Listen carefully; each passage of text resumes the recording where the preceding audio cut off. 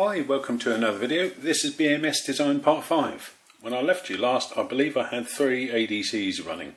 I was waiting for parts for the 4th cell. I've previously blown an analog to digital converter up. Shortly I'll be talking about active cell balancing, but because I wanted a specific chip, Mouser had one, not RS Components here in the UK, so I ordered from Mouser.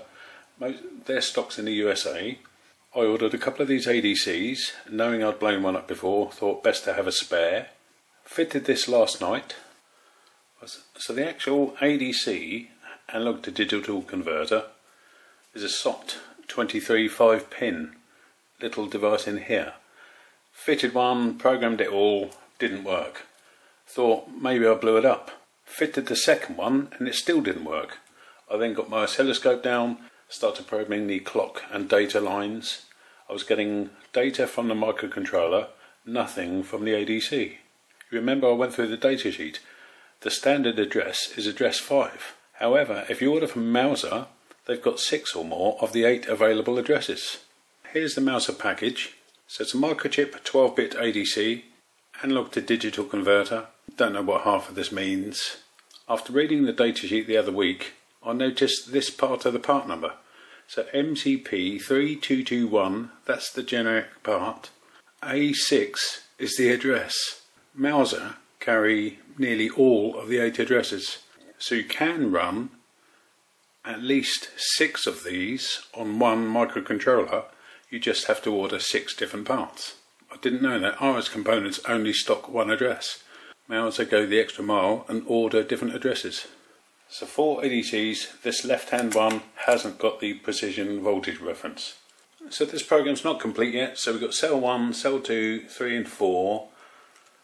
It now highlights the lowest cell and the cell with the highest voltage and gives us a total voltage of the battery pack. Then every 10 counts of each cell, it goes to a different screen and shows us power pack voltage and the average voltage. So remember, this is still sampling with reference to 5 volts. These have got precision voltage references, these 3.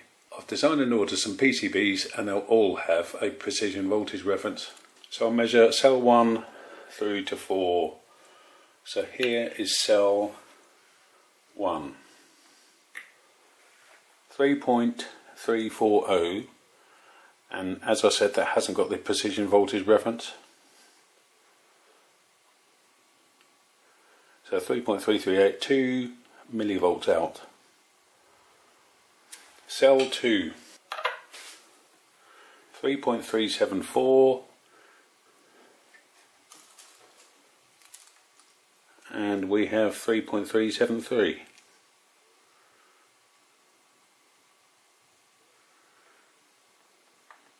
Oh, there we go, 3.374. Oh, you can see it's fluctuating on the meter as well. So this is accurate to the millivolt today. Right, now to cell 3. Swap the leads.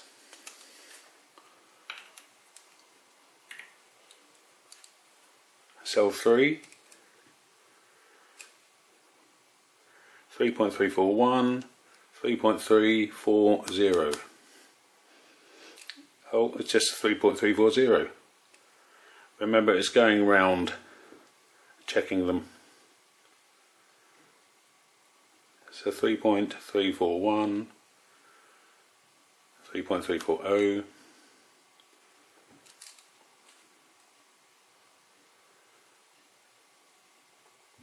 3.341. Right, now last cell, which I've been doing some work on with an active balancer, so the voltage is lower than it was previously. Here we go, this is cell 4. 3.543, 3.542, and it's fluctuating between 1 and 2. See what this is fluctuating, 3.543.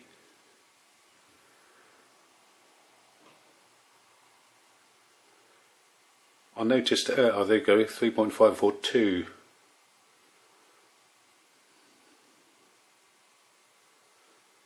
And so we've got a total battery pack voltage of 13.59. So put this meter across all four.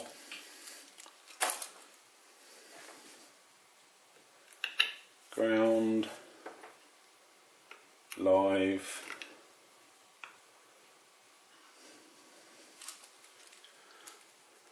$13.59. That's typical. Oh, there we go. It's fluctuating between 13.6. There we go, 59. And we've got 59 here. So accurate to the millivolt. Usually. This one will be improved when I get the PCBs. So this is just a quick update on the schematics. Those pull-ups for the ADC should go to the same supply as the ADC, not the 5V reference. I had a question last week about active cell balancing.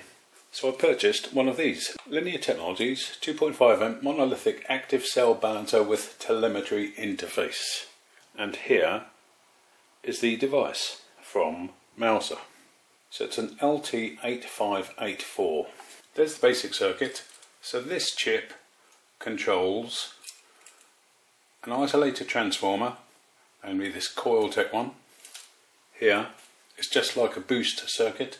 Instead of running one inductor, it's running this transformer with an isolated coil on the left and an isolated coil on the right. You can discharge any cell up to an average discharge current of 2.5 amps and either put the voltage back into the pack, supply your equipment measuring the voltage, or using relays or something, run it to a cell that's running low. Now 2.5 amps doesn't sound much, and they say you can parallel these devices up and get 20 or more running in parallel to get you a discharge current of 50 amps. Which, if it's in a car, you could take power from all the good cells and keep the lowest cell topped up, just to stop that battery pack failing. That's the idea. So this chip has a power pad, hence my solder braid. I'll give you a closer look in a minute. My solder braid under the chip, power pad, all grounds, switch, couple of other pins that you can tie to live or ground, and my simple turn the discharge circuit on and off with this orange wire. Right, so further down the data sheet, page 13, so have a look, LT8584. Two methods of turning the discharge function on, active low, active high. So I went for this active low and wired my circuit this like this. Here we go, I'll stop shaking it about. There's the chip, here's my ground. So this is just a breakout board, and because it can carry 2.5 amps, I just used heavy wires from the pins until I get my PCB, which already incorporates this with a power pad underneath. Here's some solder wick that I spread out to get thin and soldered it to the back of the chip. It's important not to allow this chip to overheat. Here's my wire, the orange wire just turns it on and off. I connected this green wire with a knot to the 3.3 volt cell. This was ground, and this IC simply pulls current from the 3.3 volts through the transformer, switches it on and off quickly, and then you get an output from the transformer. But the beauty with this is it works down to less than 3 volts. I think it's down to 2 point something volts. So as I mentioned, so you can either take this power, put it back into your device like this, that's measuring each cell, or with relays or something, focus it towards a low cell to stop the cells cutting out because one battery is low. But these are only capable of discharging 9 to 12 watts. Here's a look at the output. Schottky rectifier, in case you're not familiar, they're fast, for the fast switching frequency. I'll put a 10 ohm resistor, and I got 1.5 volts and the thing turned off. So I then strung a load of LEDs together, 1.8 volts, so you need 12 volts across here to get them to light up. And the 10 ohm resistor capacitor across the lot, and this lit up. So I wanted to obviously draw more than 10 or 20 milliamps. Took these LEDs back out, put this wire back onto here with this capacitor, damped the wire on, and smoke came out of this chip. It'd been running for 2 minutes on this circuit, and I couldn't wait to do the video. But by the time I finished messing about trying to increase the load, that's it, destroyed. So you can see there it says simple mode configuration. So I did this, but it blew up. Now, for the electronic experts, or if you're familiar with switch mode power supplies, you'll see there is actually something missing here. Maybe this chip doesn't need it. It hasn't got feedback because apparently this system measures the voltages on this primary. The load you put on the secondary dictates what this sees on the primary. So there's no secondary feedback required. That's the beauty about this. However, the downside is these are over £7 plus VAT each. When all the electronic suppliers are restocked and things are back to normal, that's not going to be till at least the end of next year. You could get one of these for about £1.50 odd. That's a boost or buck converter, runs on 3.3 volts, which is what you need for these cells. Get that, similar transformer for £3, and you've got yourself an active discharge. However, no one in the world has got these. When I ordered this, Mauser only had 37 or 38 of these chips. They've now got one less because I've got one here. So back to this standard configuration, active low. There's another circuit. You can put sense resistors and it will measure the voltage on the cell, and it will give you temperature out if you want to look at the serial data in and out. Transformer there. So before I scroll down further, leakage inductance. Leakage inductance causes added voltage stress on the internal power NPN collector, bipolar transistor, not a FET. So the LT8584 uses an internal Zener clamp to absorb this leakage spike energy and clamp the switch node voltage to 50 volts. So that's quite important. There are one per cell. That's these transformers. This is only showing 3 cells, but you can have it on 100 cells. These are all feeding back to the whole battery pack. PCB layout, which I followed. No additional components here, look. Well, this is a switch here, so nothing on this pin here. Now, just for reference, Linear Technologies use this device, but they've actually got a battery management chip. It's the one I've been going on about many times. And that chip's about £22, and I believe they're not available. Could be wrong about that, but so they've got one clever chip that controls these circuits. However, you can use them in a standalone mode, as I did, for 2 minutes.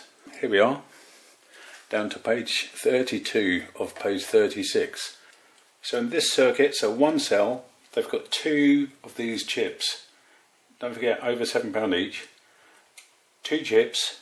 Transformers are about £3.50 each. So over £20 for these 4 parts, excluding all these passives. This chip is being controlled by their intelligent chip, the expensive one. It's controlling this as a master, so that's communicating. We've got a current sense here, look. But the important part on this circuit, even though I've just showed you, they're talking about surge protection within the chip. For the electronic enthusiast, and those of you familiar with switch mode power supplies, look, so here's the transformer. The dot denotes the start of the winding. Here's a fast diode, capacitor, and a resistor. When this switch is on, pulls the 3.3 volts through this primary. When it releases, you get a spike, and that spike could potentially damage the transistor that's in here. That's what they were talking about, the clamp. But yet we've got a snubber circuit here doing the same thing.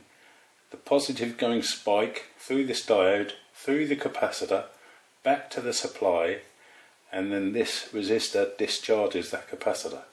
That resistor has got to match the size of the capacitor. You've got to discharge it to allow the next spike to shoot through and be absorbed through this capacitor. So that's the master with the snubber. Here's the slave. It's the same circuit again. They're quoting 1 to 4 transformers. I believe this one from Mouser is something like a 1 to 2 or 1 to 1.3 or something. It certainly increases the output. I had 13.2 volts. But notice this circuit here, so transformer, oh look, doesn't go to the cell though. So we've got the switch, Xeno diode to protect everything. Sensible move. But look, it's coupled to a 100 microfarad capacitor here, and that's coupled to 2 parallel 100 microfarad capacitors. So at any one time, this can only discharge the energy here. It's not connected to the cell. So that's going to limit the amount of charge it can put through this transformer. And my circuit had nothing to limit the charge. So I probably killed it. All because I went to that first example circuit. But look at this more comprehensive one. It's nothing like that first circuit. And so that's over £7 plus back down the drain. I can use this Coiltech transformer for other stuff. I will experiment with other boost chips. So I was actually happy when this was running. It was running fine for a few minutes, but I thought just drawing like a handful of milliamps is no good. I wanted to improve it, see how much current I could get out of it. But per unit, it's only something like 9 to 12 watts per IC. So, as I say, sadly this device didn't last more than 2 minutes. And I followed the instructions. It's back to the drawing board, and I'll have to discharge the excess power, which is here, but that's only going to take minutes, discharging that through a large ceramic resistor. Or as Jonathan said, I could use a FET in the ohmic region. So I've made lots of progress, got the 4 ADCs working, all calibrated, just got to add a precision voltage reference to this, waiting for my PCBs. That's the basics of an active balancer. You've just got to decide where do you want to put the power. If you've got a car and one of the banks is about to give up out of the complete battery pack, then you would take loads of these, parallel them up and put that energy into the lowest pack or the lowest cell before the car stops. That's the idea of active balancing. Or for something like this, just take it, and I'm using energy to look at this, so I could just use the energy to run this display and microcontroller. That sort of idea. So hopefully when all the electronic suppliers got all the parts back, we can pick and choose what parts we want for an active balance circuit. Hopefully you've learned a thing or two. If you liked it, don't forget to click like. I'll leave the C file as before on GitHub and put a link in the show more. If you want to donate a coffee for the C file or just for the details in this video, the link is also in the show more. Thanks for watching.